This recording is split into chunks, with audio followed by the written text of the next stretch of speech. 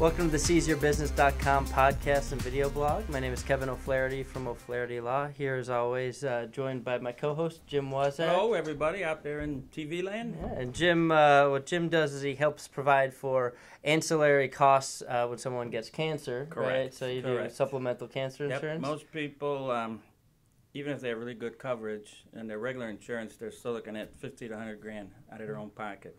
So we provide extra money to help with that. And we give you your premium back if you never need it. Previously been a business consultant. He does business improv, all sorts of stuff. And we're joined today by our guest, Ryan Siebert from SG Home Builders. Our topic today is going to be not being afraid to ask questions as a business owner. So, Ryan, thanks for being here. Yeah, thanks for having me. Really appreciate it. Yeah, welcome, Ryan. Always a pleasure. Tell us about SG Home Builders, what you do, how you got into it, and a little bit about your background. So SG Home Builders, we are a real estate development company. We are actually now focus on home building and custom remodeling. So more on the custom side over the last couple of months. Basically, how I got into it, my uncle paid for my college. He was running a successful mortgage company, still owns the mortgage company. It's still successful. And he just came up with $1 million credit line and said, I'm going to try to make a little fun money, so to speak. So he took that to the company that we own now today. We've done over 400 projects. We did a lot of speculative remodeling, flipping homes, first-time homebuyer product. The last 3-4 years, we've gotten into higher-end products. And that's how we started becoming a home building company, because you get to a point where you're flipping a $700,000 house. Why don't you just build a completely new construction property? So that's how we got into new construction. And over the last couple of years, we've gotten more into the custom side of the business. So basically all the mess ups that we've had over 10 years in construction, learning how to become a home builder, we're now able to do it the right way and offer those services to a client. So what's the most interesting thing you've had to build? I mean, anything out of the ordinary, or as far as the ones that we've built, they've been or remodel or whatever, fairly basic. But we did a lot of remodeling of homes. You've got some old 1970s homes where you kind of question what the architect was thinking when they actually designed the property. So lots of different levels. There was a property we did out in the south suburbs that had 5 different levels. So it was a split level. Your typical split level is going to be 3 levels. Your main entryway, you go down into your family room, you go up where your bedrooms are at. Well, this one had a sub-basement, so a quad, and then it had another sub-basement. So it actually had 5 total levels of homes. So wow. You almost, again, you question what the architect was thinking, because of course the foundation had plenty of leakage issues in those 2 lower levels. So it had like a basement and 2 lower levels. Yeah. Yeah, the lower level I wouldn't consider a basement. Your typical like tri-level. Tri-level. Like okay. So there was 2 levels beneath the lowest level. Yeah, two levels underneath that. Okay. Massive property. I mean, it was probably close to 4,000 square feet. Any idea why or what they were thinking? I mean, was this like a NASA bomb shelter or something? Not so much. I think it was just more of they wanted the quad, but they wanted the other 5th level for storage. Okay. But we turned that into a second basement. Actually, we finished all 5 levels of the proproperty, so it ended up being a huge project. So those are always fun. So our topic today is about asking questions, and what we've seen with a lot of entrepreneurs, yours truly included, is we think we know. That's why we become entrepreneurs, but a lot of times, if we just ask some questions, we might learn something. Is there anything you could think of in your history where, maybe asking the right question might have saved you some grief? How much time do you have? I can go through. Sure, okay. I can start my own podcast as far as. Sure. Just in general, I'm young. I'm 31 years old, and I've been blessed enough to, my uncle was able to let me take over this, like I said, it was just kind of a random company that we've turned into a successful company. But part of that arrogance, and I'll go as far as saying cockiness sometimes, is you think you know everything. And when you get into a rut, whether it's financially, whether it's with the client, whether it's, in my case, with construction, not quite knowing exactly what we're doing, sometimes you try to be a superhero and not ask for questions, not ask for help, not ask for advice. Specifically to the business side, my uncle built this successful company. He's sitting on Miami Beach right now on a condo very well. He didn't do that just because he got lucky. He knew what he was doing. Yeah, good for him. Yeah. I don't ask him questions of all the people to ask questions a lot of times. I still to this day will say, I'll just figure it out on my own. Right. I've got a guy have plenty of experience, I can pick up the phone and he'll pick it up in 2 seconds and say, hey, here's what's going on. Can I give some advice on this? So what do you think, like, holds you back? Is it, like, ego or? I think ego is a big part of it. I gotta be honest with you. I think ego's a huge part of it. Just trying to show that you can do it on your own, and wanting to prove. For me, a lot of it is proving, because my uncle gave me this opportunity, proving to people that he didn't just give it to me, that I'm worthy of what it is. But even other entrepreneurs, you see them make just flat out dumb decisions in their business because they were afraid to ask. So me specifically in real estate, I have a real estate license as well. But if I go into a new neighborhood, why wouldn't I ask the local realtors first? And I've made that mistake many times. Instead of asking the local realtors, what do you think about this particular lot that we're going to build on? Or how should we do 4 bedrooms upstairs or do 3 bedrooms upstairs? And just getting the local vibe for it. So not being afraid to ask those questions, but also not being afraid to pay for that advice. That's the other side of it, is some people don't ask because they don't want to pay for it. They're afraid if they ask the question, they're going to end up being tied to a financial obligation. You must have had, like, quite a learning curve, because how many years have you been doing this for now? 10 years now. 10 years? Okay. So you were 21 when you started doing this, and your uncle comes in and says, hey, I've got some fun money, I want to start this company. Was there like an apprenticeship period, or did he basically just kind of put you in charge right off the bat? So I've had some mentor figures that I've worked with that have given me advice, but the fun part about working for my uncle, although he's been very successful, he hasn't really ever had a corporate America type structure in the businesses that I've worked at. Now his mortgage company today is a very corporate America, very structured, very profitable. They're, the next stage of becoming a very successful business, where I'm still kind of in that rookie stage, even 10 years into it. But yeah, my uncle and I will joke often that I have a Harvard education of mistakes that I've had to go through. So learning the hard way is sometimes the best way, but when you think you have it figured out, that's when you stop asking questions. And then that's when you lose, so to speak. Well, I can relate to that on a couple of levels. I'm a very avid golfer, and it seems to me whenever I think, okay, I got this figured out, the next day is disaster. Yes. There was another interesting story. A long time ago, I had a Camaro, and I'm trying to change one of the parking lights, and I figured, well, I mean, I'm no ace mechanic, but I ought to be able to change a bulb, and I'm looking and can't find any screws, and I can't reach, and I'm just befuddled. So finally, the guy next door worked at a Chevy dealer, and I said, hey, how do you change this bulb? Oh, no big deal. You reach underneath the bumper, and it just pops right out. So sometimes knowing that sort of secret, the trick. Outside perspective, you're looking at it one way over and over and over and beating your head over the table. Absolutely. Just need one little outside perspective to say, try it this way. Is there a specific instance you can think of where you sort of, made a mistake that could easily have been avoided? Off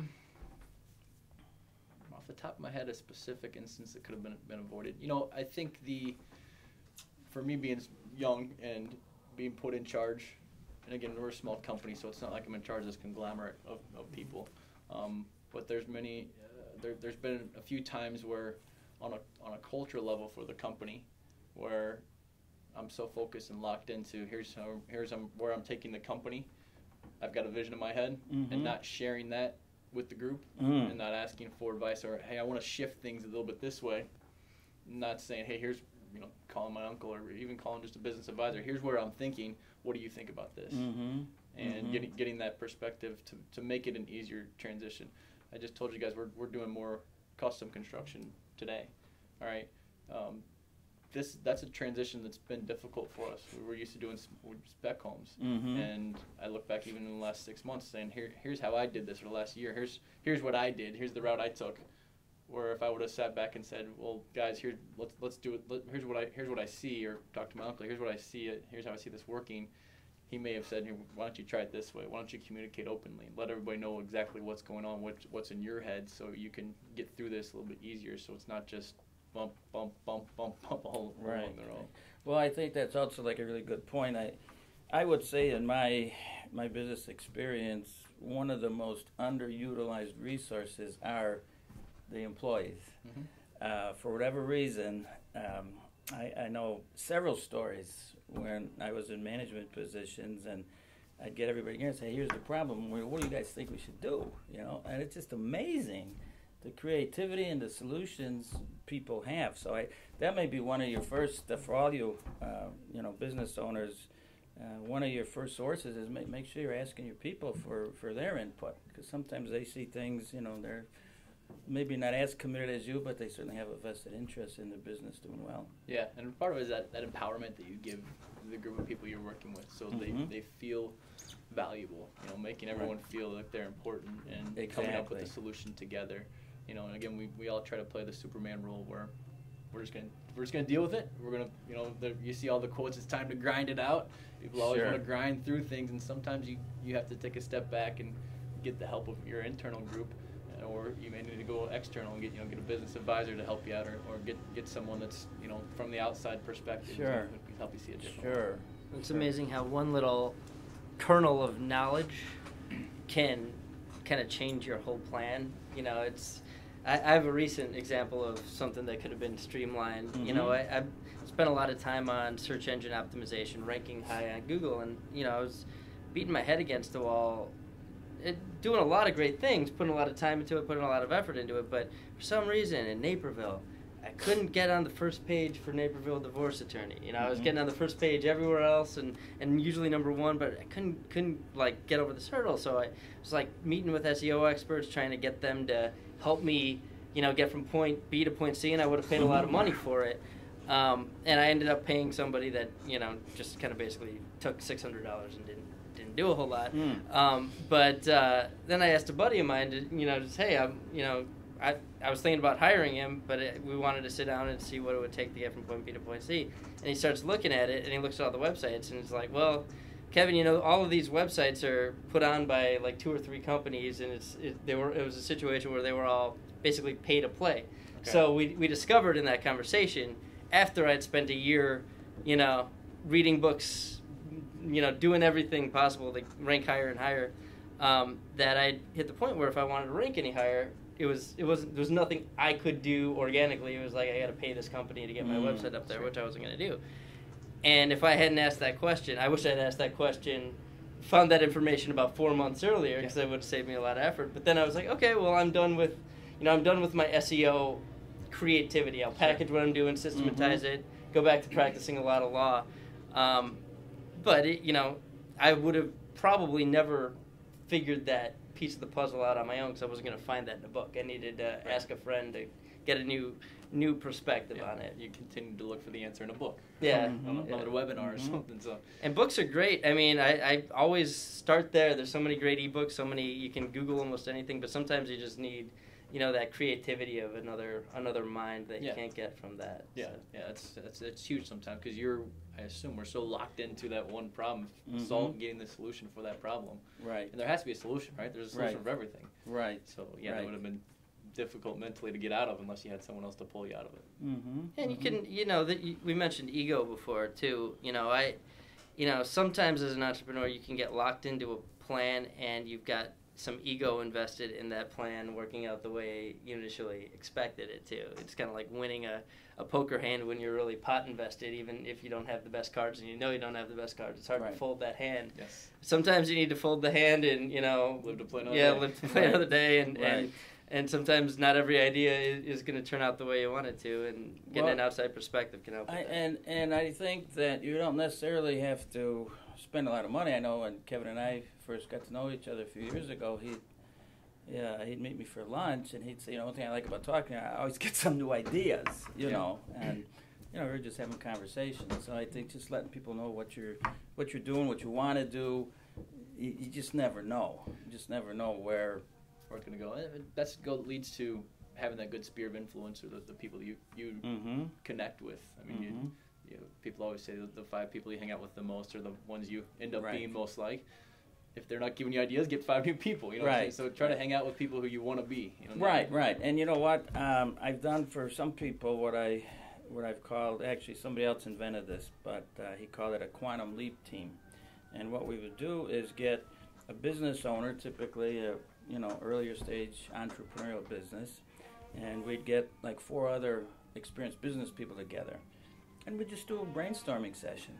Okay. It's unbelievable when you get 4, 5, 6 smart people together focusing on a problem. And the other thing is, once you do that kind of process, all these people that were on the team become like your advocates, because now they really want to see you succeed. Yeah. So that's another way to do it. And some companies have advisory boards, and there's peer groups. There's a lot of ways to not be by yourself. Yeah, and it's always interesting hearing it from a different industry perspective. I'm in real estate, you're in law, you're selling insurance. So here's what my problem is in real estate, and I'm locked into just the real estate side of it, and getting someone to say, well, have you looked at it again from a different perspective, and from a different industry, or how you dealt with it in the past. So Sure. That's always a great way to deal with problems. Even just when me and you sat down a couple months ago, I thought I was like the marketing guru of marketing gurus, and I had every idea that I knew it was what the options were, and I was just executing the one I wanted. But you were talking to me about some of the stuff you're doing for marketing. There's like stuff I never thought of, and I'm like, man, that I haven't had a chance to like explore it yet, but it's stuff that wasn't even on my radar, and it's always, I love sharing ideas for business growth. But so if someone wants to reach you, Ryan, how can they do that, and who's a good customer for you? Yeah, so to reach me, you can go to sghomebuilders.com. You can call me my personal line, my cell phone line, 847-602-7641. You can text that line if you want to. Clients, we're really focused right now on the clients who are looking to do custom construction. Are they looking to customize a new construction home? Great. Are they looking to remodel an existing project on their own house? Ideally, we're looking for projects that are going to require you to be out of the property, so we're not just one bathroom or kitchen guys, but we're more on the bigger projects. But anyone who just has questions about how that whole process goes, about how to finance those projects, we can handle it from start to finish. All right, and Jim, how can people reach you? Best way is the old-fashioned way, telephone, 630-272-3895. And Kevin, how do we get a hold of you? Yeah, you can call me at 630-324-6666 to schedule a free consultation. We do almost every area of law, but I handle our business law personally. If you'd like to check out more podcasts, videos, or articles, you can go to seizeyourbusiness.com. We also have a legal podcast and blog, learn-about-law.com. I want to thank Tom Weiler from Weiler Studios for doing our video. He does videos for business owners so they can tell their story. Go to weilerstudios.com if you'd like to hire him to do your video. He does a great job. Thanks so much for listening.